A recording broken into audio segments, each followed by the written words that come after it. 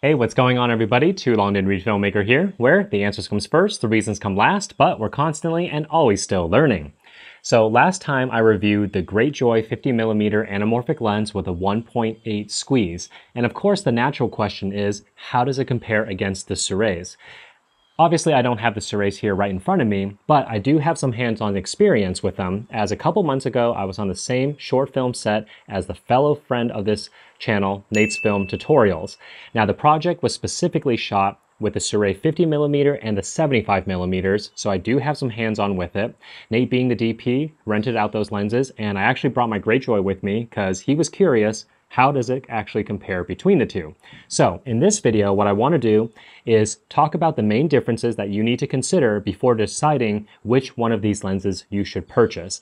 And I will say that at the filming of this video, Sirui just recently announced their 35 and the 100mm, as well as an adapter that allows the lenses to essentially be a 2x squeeze. So we'll keep that in mind. Without further ado, these are the things you need to think about. Both lenses can be mounted to various mirrorless cameras. The main difference is that Greatjoy can be mounted to a Micro Four Thirds, while Sirui can be mounted to a Nikon Z. If you're using a cinema camera with a PL or EF mount, Greatjoy is your only option. Both companies offer various focal lengths that are crucial for a filmmaker. Sirui currently is offering the most options, while Greatjoy has only announced plans for 3 primary focal lengths.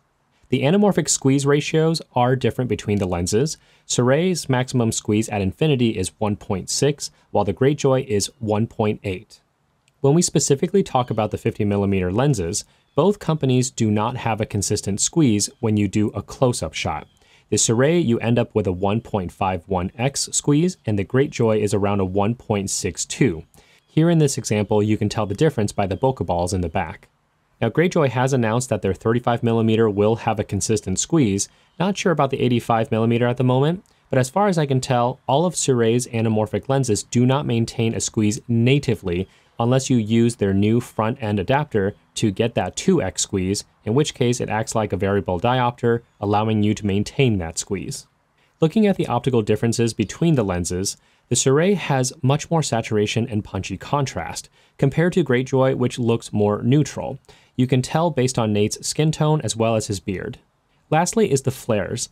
The Sirui produces a strong rectangular type of primary flare with a very strong ghost flare. The Greatjoy, on the other hand, produces a more tapered streak primary flare with a subtle ghost flare depending on your situation. If you're looking for flares, the Sirui flares a bit easier than the Greatjoy. If you look above Nate's head, you can see the window blinds producing a flare. And on the short film, we actually had some low-power Christmas lights hung pretty far away from the lens, but yet you can actually still see it flare. The Greatjoy, on the other hand, you can only see it for a very split second on my head, and even then it's hard to see in motion, whereas the Sirui is very clear and present. Before I get to my suggestions, I do want to say one last thing that you need to consider about Sirui. There's a little rumor going on here, and I'm wildly speculating, but the rumor is that next year is when they start slowly releasing a 2x anamorphic set. Now, currently you have the 1.6 with the adapter, screw-on adapter, that can get you to a 2x, but the rumor is that next year they're going to do specific 2x lenses. Now, the one thing is, the current lineup of Sirui's anamorphics, all of us have been saying, where is the EF mount version? Where is the PL mount version? Why have you not done this? And they just kind of skirt around the question, being like, oh, we'll consider it, or we thought about it, or something like that. Well, here's what I think is actually going to happen if this rumor is true. I think this 2X version that they're coming out with, specifically, I think that is going to finally give us the PF and EF mount versions. But I will further speculate that they're just going to do away with mirrorless mounts like altogether. Because in my opinion, it does not make sense for you to make all these mirrorless mount versions that might not sell. So all these optics are just sitting there being wasted. What makes a lot more sense is if they make a PL mount version and then they also release a series of really robust adapters that allow people to go to an EF mount, E mount, MFT, you know, all the different mirrorless mounts possible. It makes the most sense in terms of material and cost. So that is my wild speculation that next year we might see something like that. But with all that out of the way, which lens between the Greatjoy or the Sirui 1.6 Anamorphics. Which ones do I recommend? So for me personally, I feel like the Greatjoy currently is the best value because it's the most future-proof. You can go to any camera you want in the future, no problem. Just get yourself some adapters. You'll be good to go.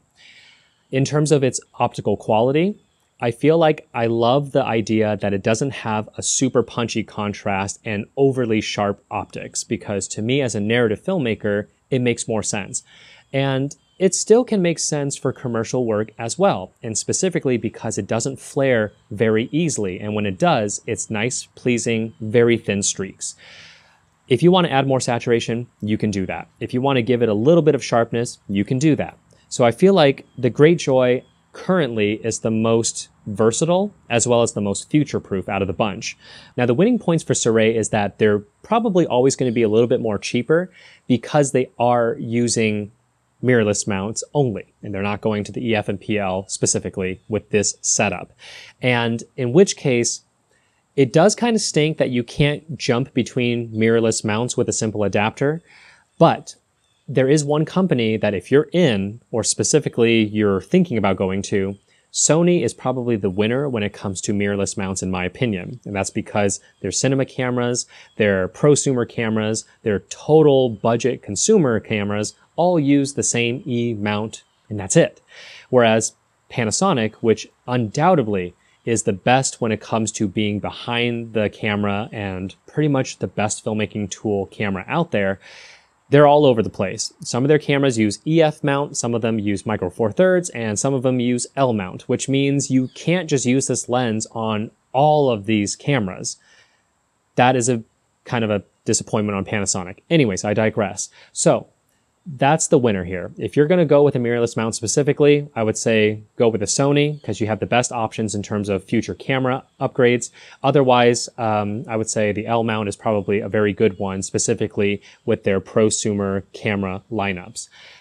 When it comes to the optical quality and what you get, 1.6 is more than enough to get an anamorphic look.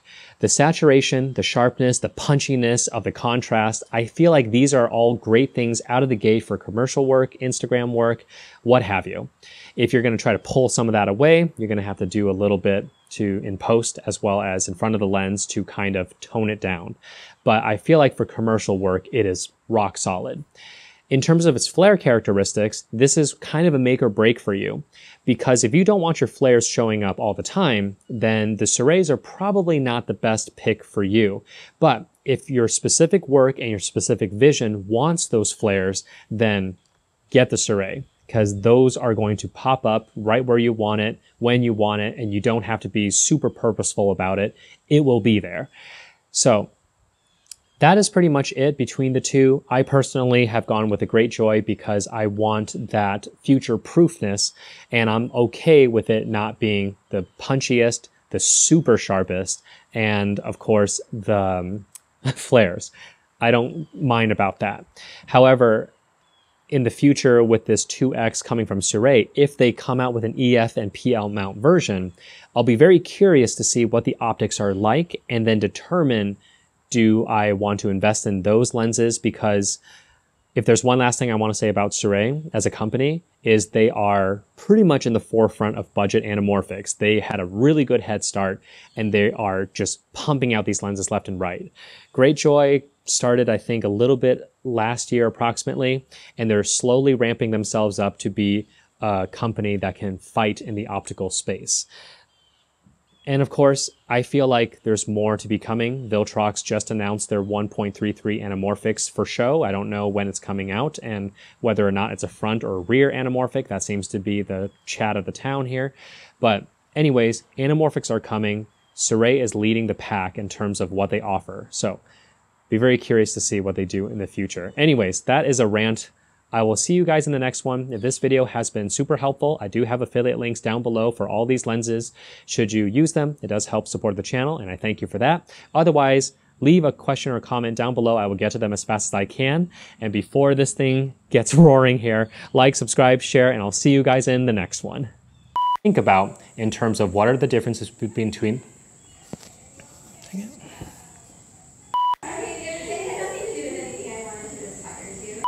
They really just go onto your camera, and there's an airplane. Future-proof out of the bunch. But let's say that I have no idea what that is. Is that a lawnmower? No, it's a tractor. Ha! Blooper!